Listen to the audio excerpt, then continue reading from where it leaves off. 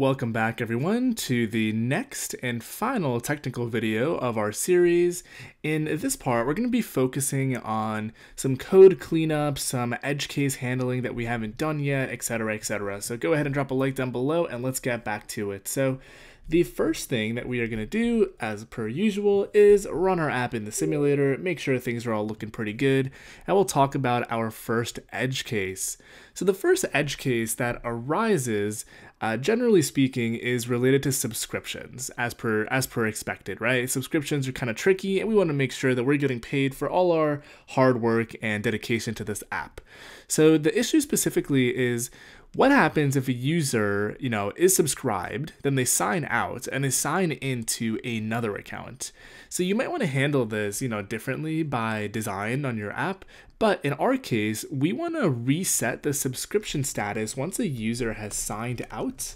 And we only want to, get the updated subscription state once the user signs in.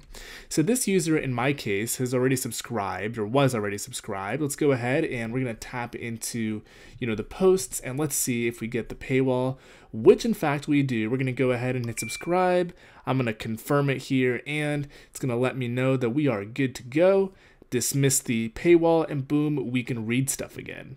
Alright, so what happens if I sign out and sign into another account? So let's go ahead and actually handle that. Now, signing out is taken care of in the profile view controller. Specifically, we call the auth manager somewhere in here. There it is, sign out. And once we sign out, just how we get rid of, the email and the name of the currently signed in user, we also want to get rid of the premium state. So we're going to go ahead and say set false for the key premium, and you might be wondering, where is this key coming from? Let me double check that I actually called it premium by going into the IAP manager, and you'll see this is the key that we use in here as well. So on the flip side of this, what happens if I sign back into an account after I have signed out? We then want to go ahead and fetch the user's subscription status, and that is going to happen on the sign in view controller. So let's see, sign in view controller, and wherever we call the auth manager function in here, upon successful authentication for an account, we are going to go ahead and say IAP manager shared, and we're going to say go ahead and get the subscription status, and we don't particularly care about the callback, so it'll just update the subscription boolean internally, so we're going to pass in nil for the completion handler. So let me just go ahead and add a comment and say update subscription status for newly signed in user, and that takes care of that. Now, the other thing, which I mentioned a few times, if we go into our IAP manager, or in-app purchase manager, our date here is held in memory. What that means is every time the user hits the paywall, they can simply close the app and come back to it, and it'll reset. Now, that's not ideal for us if we want to monetize this app. So what we're going to do is we are going to hold the actual date in user defaults. So I'm going to go ahead and stay user default standard, and if you take a look at this date for key, you'll see that it's going to return date optional. We're going to go ahead and use this as a key to get the date. So this is now a computed property, and what we want to go ahead and do, let's see why this is yelling at me here, let's see what's going on. Can I convert return expression of data into date? That's because I did data there. What we actually want is a date for a particular key, and now we can't actually save the date. So how do we go about saving the date? So it's fairly straightforward. What I'm going to go ahead and do is every time we assign to this, we want to go ahead and save the dates, and every time we call the getter of this, we want to go ahead and take the string that we have saved and convert it to a date and return it. So let me go ahead and create a formatter here, and it's going to be a ISO 8601 date formatter. This is a standard date formatter style, and we're going to go ahead and actually create a static instance of this, since it's fairly expensive in terms of memory to create this over and over. So what we're going to go ahead and do is say give me a string, which is going to be the formatter and the string for a particular date. And let's see what I'm looking for, string from a particular date, and it's going to be this guy right here. So we should have something in here called new value, which is going to be the date coming in. And what we are going to do here is we're going to say guard let date is our new value to make sure that it is not in fact nil. We'll go ahead and return otherwise, if it is nil. And here we can say go ahead and give me a string for this particular date. The next thing that we're going to do is actually cache that string into user defaults. So here we're going to say user defaults standard, and we want to go ahead and set. And what are we going to set? We're going to set the string for a key, and that is the key we're going to use. And let's see if this complains here. I believe it is going to complain because this is going to give us an optional string back. So let's see what's going on. This guy is going to be, all right, that's not optional. Looks like that is just string. So we're saying go ahead and set a string. This thing should be a string here for the key, just like that. And we should hopefully be looking good. So that just about does it. Now we need to implement the getter here as well. So let's go ahead and get a string out of this. So we're going to say let string is going to be user defaults standard, and we want to get a string for the given key. So we want a string, not the string array. And this guy is going to give us a string back, and we're going to try to use this string optional to get a date, and we're going to convert the date with the ISO date formatter. Now this thing is optional, so we do want to go ahead and unwrap it. So I'm going to go ahead and say try to unwrap it, otherwise return nil. That means we don't actually have a date. And once we finally do have a string, we're going to once again say a date is going to be the IP manager dot formatter, and we're going to create a date, or try to create a date from a string, which is going to be this. And notice that this itself will return to optional, so we can just say return this guy. And I believe that's all we need to do, because now we are actually saving that value. So when the user actually tries to view a post again after they've closed the app and reopened it, we're going to be accounting for the saved value. So go ahead and stop running the app. We're going to run it again. Now we're actually subscribed, which defeats the purpose of testing this, but let's double check just in case, to make sure we didn't introduce any breaking chains by changing all that. So I'm going to tap into it. I believe we're still subscribed, so we should not see that paywall. But subsequently, if you try this with more users, you're going to see that once you close the app and reopen it after you've hit the paywall, your user will still hit the paywall until 24 hours have gone by, since that is what we have actually set the criteria to be. So that's looking pretty good. Let's think of what else we need to handle here.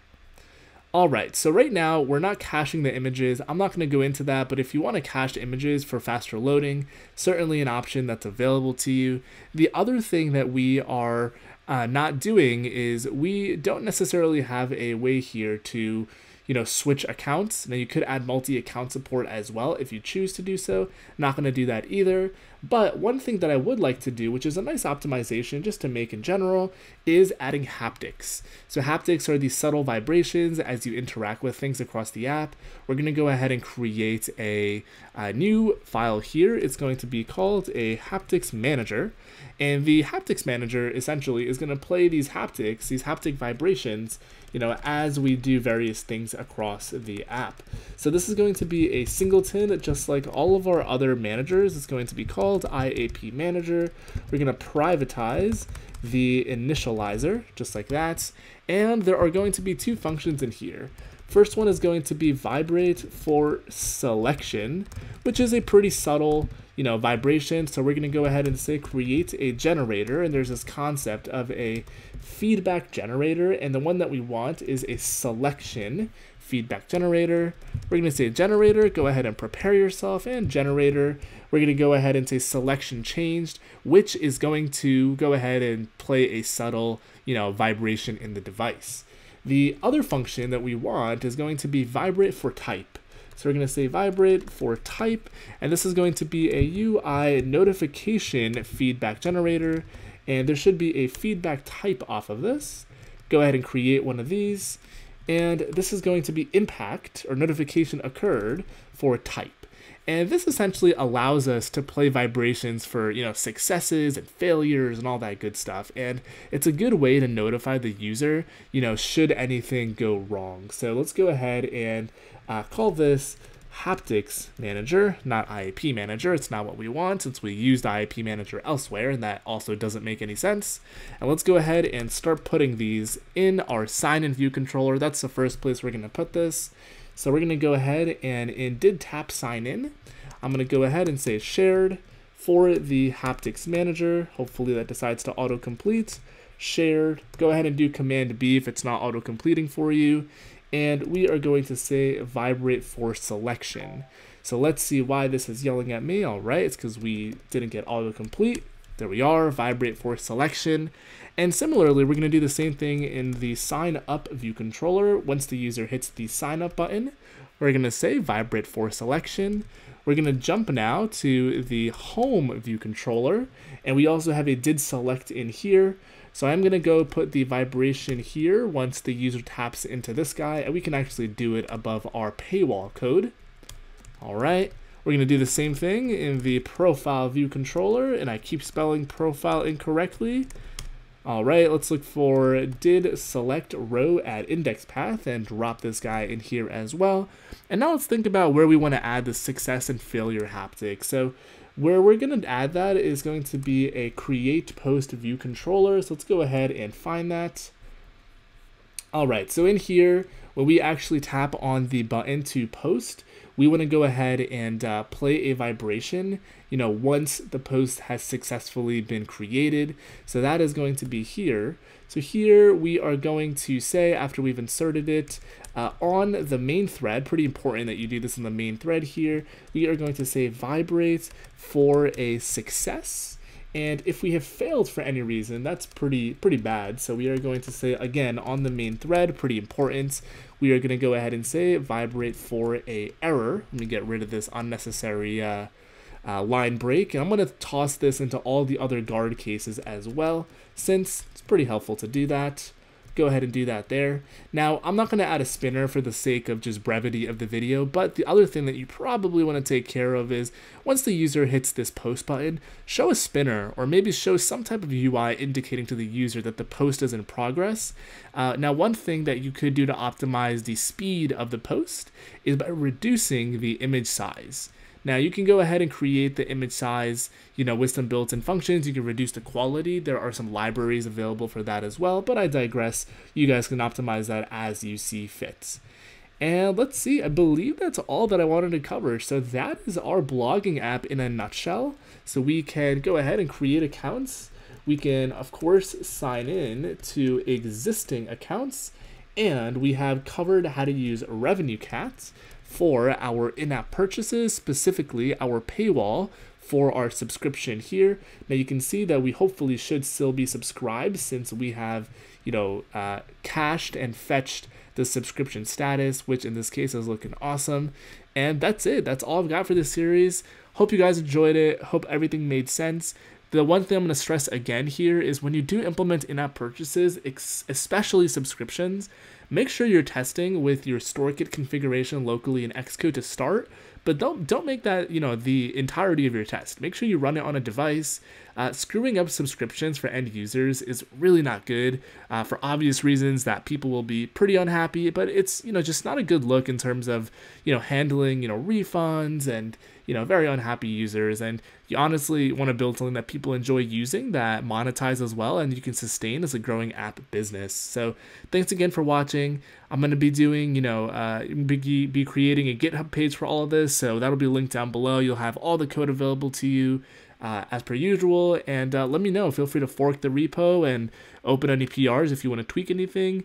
And that's all I've got. Drop a like, subscribe. I'll see you guys in the next video or series.